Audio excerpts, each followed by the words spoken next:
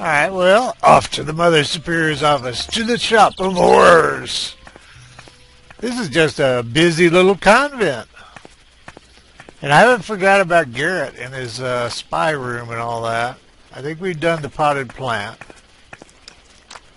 The cheerful flower seemed to like Lilli. At least it bent forward just a touch when Lilli came close. Alright, I went after that spindle before. A note was pinned on the receipt holder. Dear, crossed out, Ms. Zimmelbach, I have to say I'm very surprised by the way you fulfilled my request to send me a pet for my students' classroom. I had a real animal in mind, one that conveyed important values, like a puma or a boa constrictor. But the guinea pig you sent is useless to me. I've pickled it in alcohol to save it for the dissection class in biology. Send me a proper animal immediately, or you will not have heard the last of me. Regardless, Mother Superior Ignatz. I wanted I want the spindle.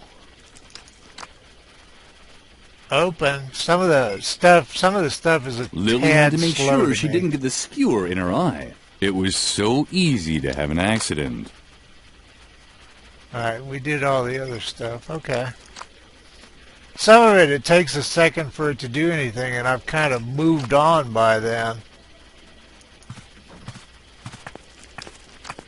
Either there was a picture missing here, or there was one too many hooks.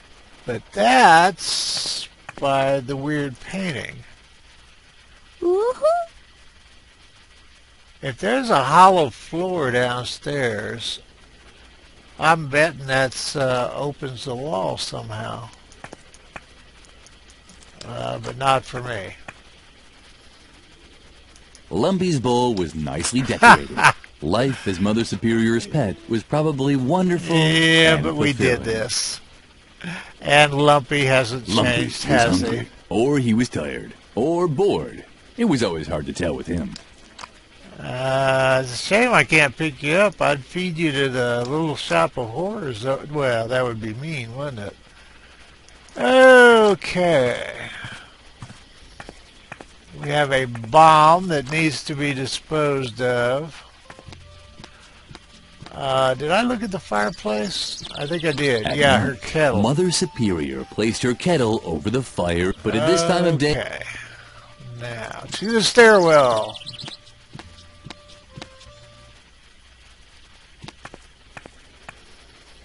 And I'm thinking the hair bracket, but...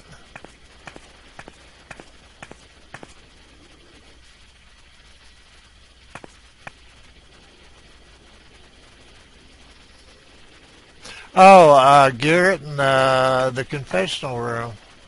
Although we can't do anything about it yet.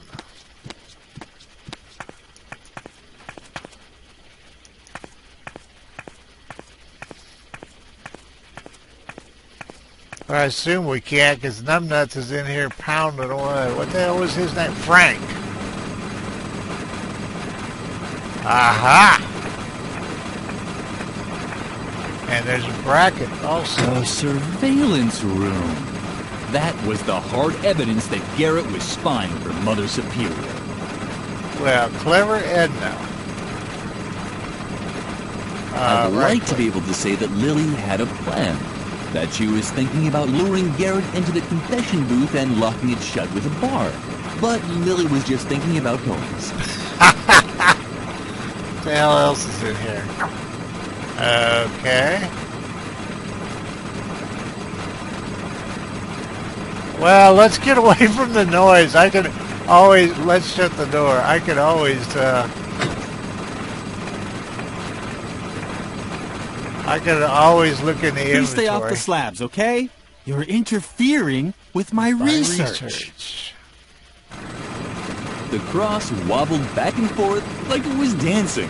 Lilli briefly considered whether she should point it out to Frank, but he was busy drilling through some kind of anchoring. But we have to find the secret for him.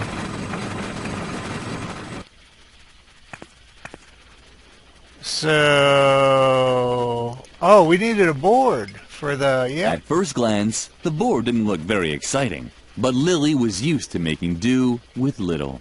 While Yes, other she children was. unwrapped their presents at Christmas, she could find happiness in a pine needle dropped from a Christmas tree. Okay.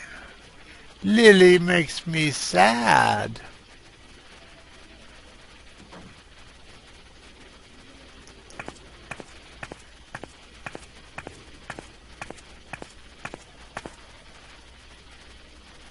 We've been upstairs, and we've been, I think, go upstairs, Lilli.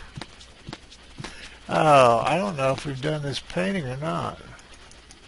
Lilli had always liked the large painting in the main hall. It showed a dining table after a big meal, with a man in the center who had found the last cookie. Lilli giggled at the thought that he would eat it all by himself, no matter how much the others begged. Oh, Jesus and the last cookie. I may edit this, but I need to make sure. I'm not sure getting around in this yet. Yeah, okay, we did that. Oh, Jesus and the last cookie. That's the dormitory, and then we go out of the other thing.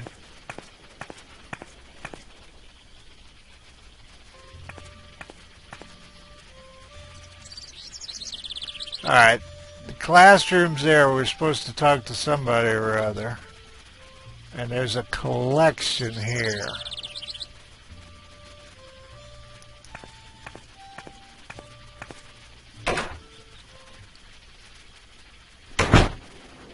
Okay, this is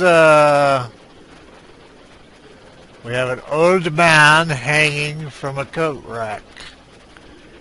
Okay. Oh, the guinea pig in, did she formaldehyde or alcohol or what? Well, let's get him. Okay. Is anybody else active? Well, I'm going to take a little break and I'll be back. We have an old man. I hate to leave you hanging, but for you, you won't be hanging. I'll be splitting something in, and we'll be dealing with an old man and a musket, and evidently he was a Boy Scout. Okay, I just got back to the game, and I kind of been thinking about this, and I remember really well talking to the cafeteria lady, and it got It wasn't really the skeleton long. from biology class after all. It was just the old man again, from history class. But anyway, I have a feeling we're going to be talking here a while.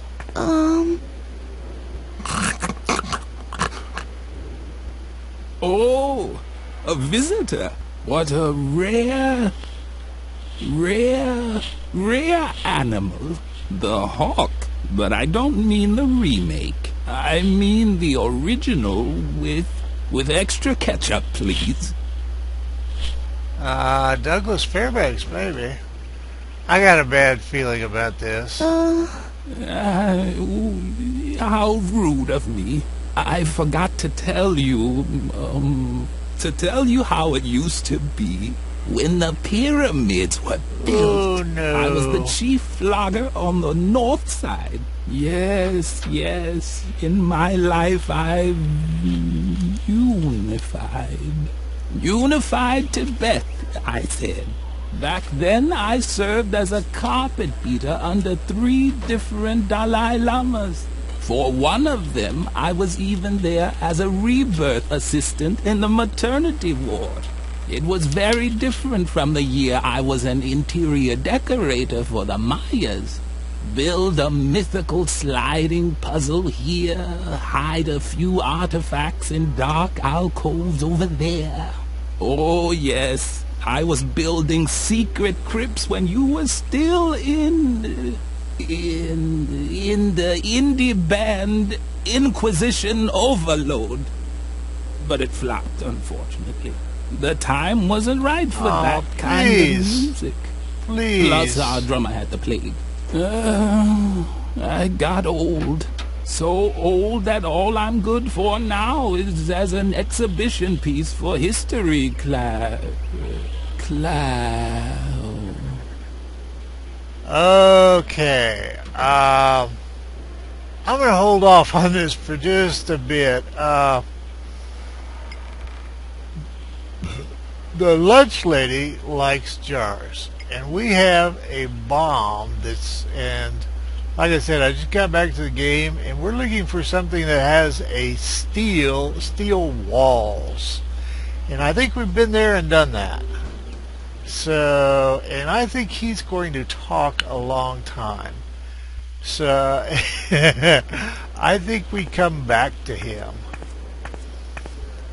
Now, I'm going to see, first of all, what I'm thinking of, there's no secret. What I'm thinking of is that big-ass stove down in the cellar. So, evidently, I accidentally hit the inventory there. This is kind of touchy and kind of slow sometimes to respond, which is neither here nor there. Come on, Lilli, we need the hairpin, and we don't need Shawnee again, because I know how this, I don't know, but I suspect we get the whole spiel again. Okay, what we want to know is if we could get the hairpin out of the bomb, I think, because we don't have any other unscrewing tool. Alright, we've talked to Doris, so I don't know if that means... Lilli got along great with Doris, the lunch lady. That's why she knew Doris would start throwing knives if anyone messed up her pantry. No, it doesn't mean that. Might have had the sound a little low. I didn't check it. So what we want to do is look at the stove. What? Oh! What the hell? Memphis was trembling all over. No wonder. The stove had gone out. Oh, he's cold. I don't remember if he was a bully or not. Quick! Close the door before anyone sees me. This is the last safe place in the entire convent, and I want it to stay that way. Okay. Do you want to sing? The end of the world is near. I am damned. Damned are you. What a lovely song. Apocalypse now. The Rideau or? The end of the world is near. Okay, you're starting to repeat. What about my recipe? Get lost before someone discovers me. If you're looking for your recipe, talk to Shawnee. He pocketed it. Nah, that doesn't work. What about the stove? Someone might hear you, and then they'll take away my hiding place. And if they take away my hiding place, then I'll definitely be next. The stove is the safest place in the entire convent. You know, it has a Krupp steel casing, titanium reinforced interior walls, and is lead coated inside. I'd even survive a bomb attack in here. Well, there you go. If you don't know, Krupp Arms built all the German munitions for all the wars right through World War II, and then there's a mystery there. Don't even try talking me out of it. I'm staying here. It's much too dangerous out there. Lilli had no idea what Memphis was talking about, but he'd always been jumpy. Well, there you go. Well, I think that's... We're damned! Damned! Yeah, he hasn't got any more. Well, you know, he did look chilly, and we were, you know, either... How about a bomb, Memphis? It was the perfect place to get rid of the detonator. What's that? What do you have there? Lilli could finally use the hairpin. Does it have to blink like that? Lilli closed the door again to keep Memphis's hiding place safe. Oh. Lilli? She's just always so considerate. Something seemed to be wrong with Lilli's ears today. She kept hearing all these sounds. I'm going to do this Was Lilli first. finally now also Gumbo? Is that all it says? Was Lilli finally now also that's Gumbo? all it says.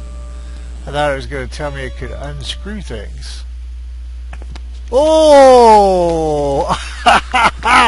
It's the potato gnomes! Oh no! I think lunch is going to be late. Oh, this. The stove was black and empty, just like the mirror that always appeared in Lilli's dreams. Poor Lilli. Well, that was our original message, so I guess that's all. I don't think she can respond to the gnomes.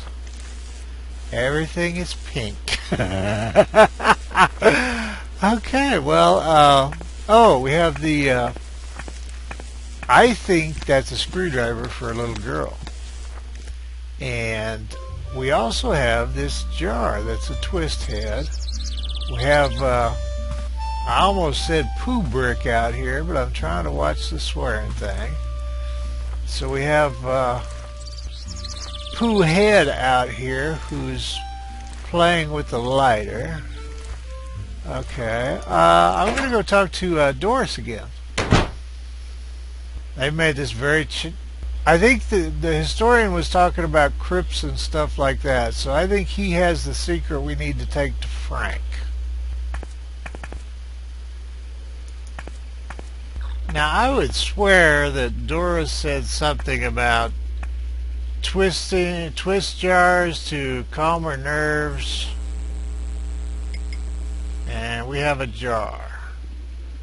I don't know if it'll advance what she has to say or not. You shouldn't be wandering the cafeteria between meal times. The strangest accidents have happened then. Yes, and I have an recently. alibi for nearly all of them. Of course you do. Alright. I'm hungry. Before you ask for more food again, it's been hours since I held a canning jar in my hand. My hands always get a bit nervous at times like this. They break everything they touch. Children's legs, children's arms. I just can't control them. Would you like to have a jar? I've had it up to here! Haven't I told you 1,000 times already? Get the hell out! Just wait! Can I have that? I need something to calm my fingers! Certainly. Thanks! That was close! Now take your stuff and get out! Now! Okay, I can't... Yeah, I had a vision of her hopping over the counter, and well, I'm a little befuddled by that. So what'd she do? She gave us a jar of alcohol and a guinea pig, and we have the hairpin. But